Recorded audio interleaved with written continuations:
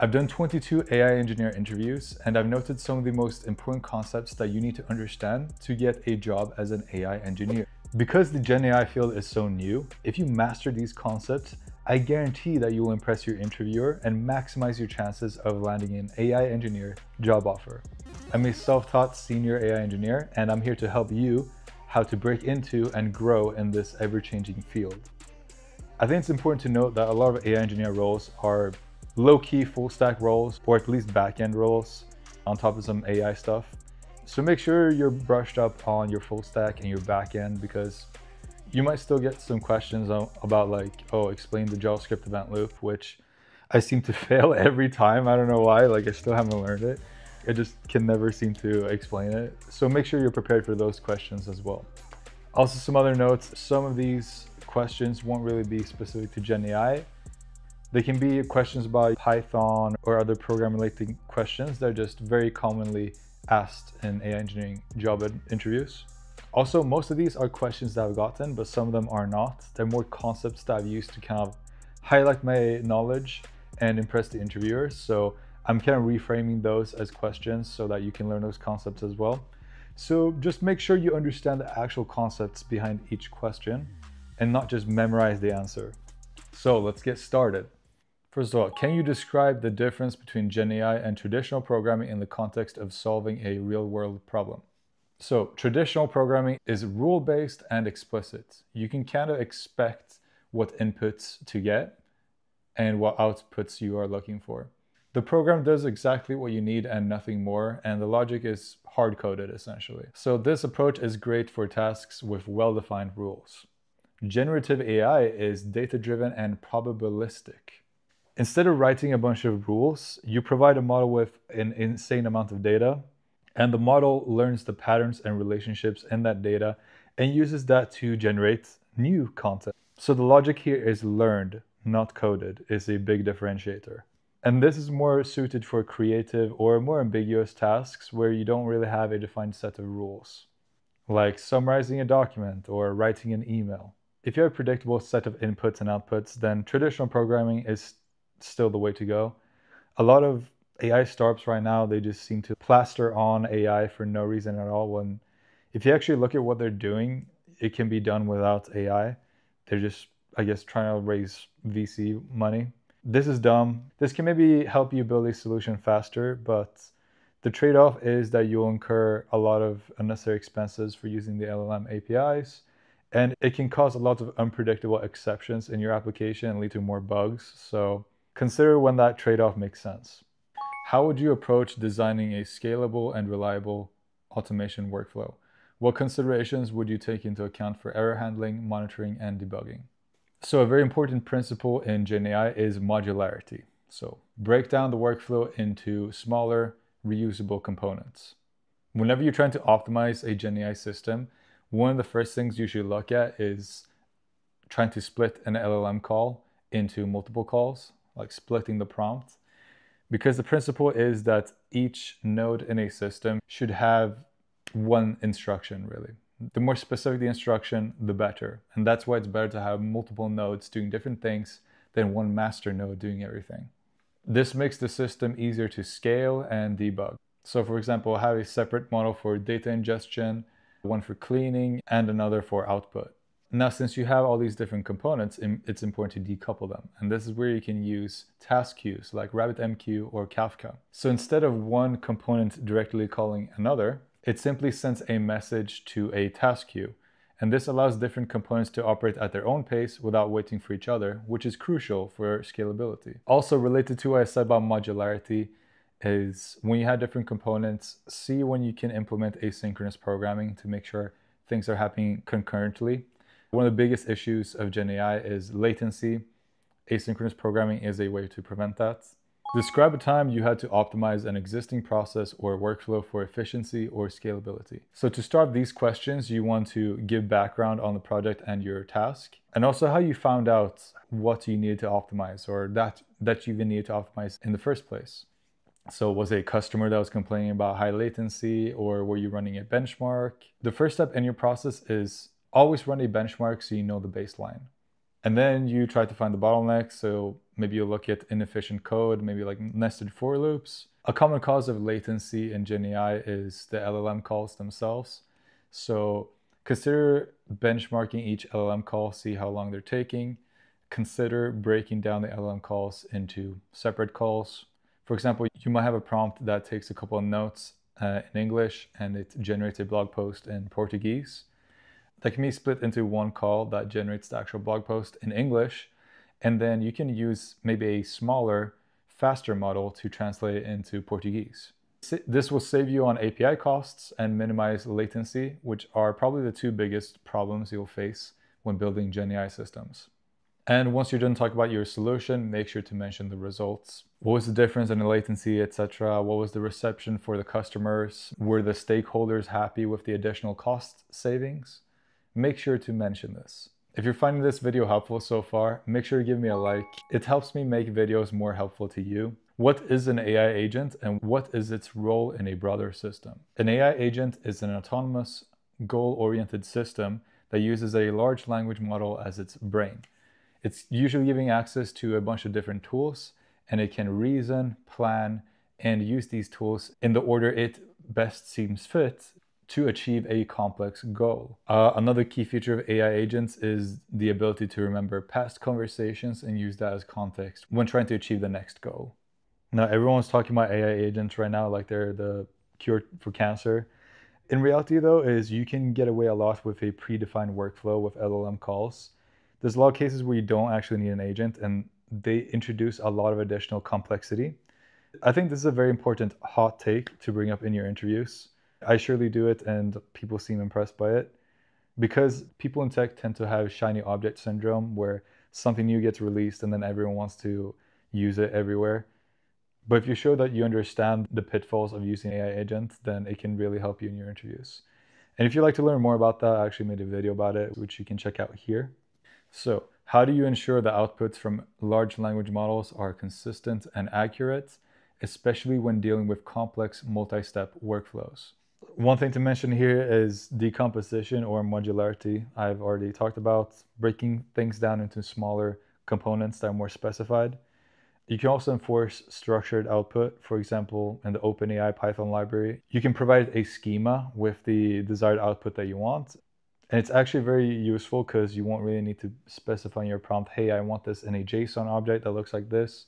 It will kind of just take care of it for you. And in general, I'd recommend using a framework like LangChain or LangGraph. This is not what's recommended by Anthropic. They want you to start by implementing everything yourself. I think there's pros to that too, but I do think these frameworks do a lot of heavy lifting, and they've certainly helped me work and learn a lot faster. The most important technique for ensuring accuracy is RAG, Retrieval Augmented Generation. So supplying data from a knowledge base is kind of a source of truth. And by doing this, you ensure that the outputs are actually based on factual data rather than the model's training data. And when using RAG, you should also set it up in a way that the LLM is referencing the sources for every claim it's making, so that you as a human reviewer can actually make sure that the output you're getting is backed up by factual data. This builds trust and makes the system a lot more reliable. And I think a kind of bonus point to really impress the interviewer here is talking about guardrails. Putting up guardrails that will filter out any personal data, both in the input and the output stages, harmful or malicious data. For example, if you have an application that generates code that can be arbitrarily executed, as in the case of my Condo GPT project, where you can actually prompt it to generate a PDF report. What happens is it generates the Python code to generate that report, and then that Python code is executed by the system. This means that there's a possibility of a user maliciously prompting the system to generate some malicious Python code. So I put up a guardrail there that filters out for any of the common, packages that could harm the system, essentially. That's an example of a guardrail. And highlighting this will really show that you understand not just how to build GenAI systems, but how to make them secure, which is another big problem in GenAI. And lastly, I'd say you should have a golden data set with inputs and outputs, like common user queries and then the answer to those queries, so that when you run similar queries, either as a human reviewer or as an automated reviewing process, you can kind of compare how similar the output is to the output in the golden data set. This is also useful for when you change the system or change the prompt or anything. You can kind of rerun these tests against the golden data set to see how much you're deviating from it. Next up, this isn't really a question, but these are concepts that you can be expected to know. It's basically concurrency and parallelism in Python, and also the global interpreter lock. These are a bit more advanced Python concepts, and I really recommend you understand that, at least if the job you're applying for is using Python. I actually made a video about these more advanced Python concepts, and I do explain GIL, concurrency, and parallelism there, so make sure to check it out here if you'd like to learn more. It's all timestamped, so you can just go to those 3 concepts, and I explain it there. So, when and how would you implement large language model guardrails? Guardrails are important when you need to ensure that the output is safe, reliant, and consistent. You can implement this in the input stage, such as filtering out personal identifiable information like names, addresses, credit card numbers, etc. You can also check for various prompt injection techniques and filter those out. You can also use a separate dedicated model that can help detect malicious or hateful content from the prompt and sanitize that prompt or even reject it. On the output level, you can validate the format, making sure you have JSON data when you want JSON data. And if your response is supposed to be factual, you can cross-reference that with your knowledge base. So if it cites a source that doesn't exist or is incorrect, then you should flag this as a hallucination, which you can later use to improve the model. So you should implement guardrails when there's a risk that the LLM would generate unsafe content, such as harmful, toxic, illegal material. This is to protect both the user and the company. Or when there's a chance of hallucination or providing inaccurate information. This is useful in like financial and medical applications, for example. And to that end, also when there's a chance of leaking personal information, definitely important in the medical space, making sure patient data isn't accessed by people that are not supposed to access it. Okay. What is RLHF and why is it important? So, reinforcement learning from human feedback is a training method that aligns a language model's behavior to align their behavior with human values, making them more reliable and safe. And it's a 3-step process. There's supervised fine-tuning, where an initial language model is trained on a small, high-quality dataset of human-written demonstrations. And this teaches the model basic conversational behavior.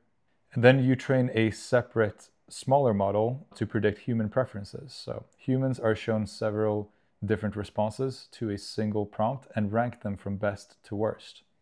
This new reward model learns to mimic these rankings, effectively becoming a human preference predictor. And then the main language model is fine-tuned using reinforcement learning. Here, the reward model that we just constructed acts as a critic, giving the reward or a penalty based on the quality of its generated response. The LLM learns to generate answers that maximize its reward, pushing it toward outputs that the reward model predicts a human would prefer. RLHF is vital because it teaches language models to be helpful, honest, and harmless, going a step beyond just predicting the next word. And this is the key for making models work in real-life applications by reducing bias and harmful content. Okay, here's a scenario. So you're making a system that processes huge PDF reports. This is usually where you chunk the document because it's so big. How would you handle the problem of not keeping an entire report's context when splitting a document for a chatbot? For example, let's say you have a financial report of a property. On the first page, it says that all amounts are listed in thousands of dollars, which means if you're on the second page and it says 35, that's $35,000, not $35. But if you chunk it page by page, the LLM will think it actually means $35. So how do you solve this very common problem? There's a number of different ways to achieve it. The first one is through metadata. So you can do one pass where you go through the entire document and kind of look for metadata, like data that's applicable throughout the entire document. And then with each chunk, you store that metadata in there as well. Also, what you can do is you can summarize each chunk using another model. And then let's say your user asks for something on page 2. it will first go through all the summarized chunks to find any relevant information to answer the question. It will use that chunk. Both of these are kind of similar. What metrics do you consider when benchmarking and evaluating LLM performance? So the first one is relevance, especially in RAG systems, where a lot of the data provided is factual from a database. So does they measure how well the output addresses the user's input and context? Making sure the retrieved context and the output are both relevant to the user's query, and that the final answer uses that context appropriately. Also, a time to first token. This is a critical latency metric, and it's measuring the time it takes for the application to generate the first part of the response. As you probably know, when you send in your prompt, you're just waiting for it to start typing right, so you know it's cooking. Getting there to that first token is very important. And if you have a high time to first token, you also have a high bounce rate from your website and your web app, because people are very impatient nowadays. So this is super important for a good user experience in, for example, chatbots. Another is hallucination rate. So these are things you might have to flag with a human reviewer. Basically just counting out of all the prompts you send, how many result in hallucinated outputs. Cost is an important metric. How much is each LLM call using? Maybe compare that to the amount of tokens sent with each call as well. It would be quite interesting to look at. I get this general question asked a lot. Describe a challenging prompt engineering problem that you solved. I can't really give you an answer here. I mean, I do sort of give an answer in this video where I talk about the project I made to get my first AI engineer job. But the best way to answer this question is to actually have a project and journal, your frustrations, what went wrong, how you optimized it yourself. Because this is an open-ended question. They're not looking for you to have solutions here. They can't just looking at, has this person faced the same challenges that we do currently in the company? What's this person's problem-solving skills like? But basically, you can talk about, multi-shot prompting, where you provide more examples in the actual prompts to help guarantee a better outcome, a more predictable outcome. Setting persona and tone of the prompt is very important as well. Also providing context and constraints. And make sure that, whatever solution you describe to them, that you also talk about the results. That's something that's very often overlooked. And there you go. Those are all the questions I'm going to go through today, but I do have more questions from my notes with interviewing. So if you like more interview questions like this, let me know and I'll consider making that into a sequel, I guess. A lot of the concepts you need to learn are kind of related to optimizing GenAI systems. And that is something I talk a lot about in this video about creating AI agents. So make sure to watch it. A lot of that is backed up by actual articles from Anthropic. So it's pretty good stuff. Thanks for watching, and I'll see you later.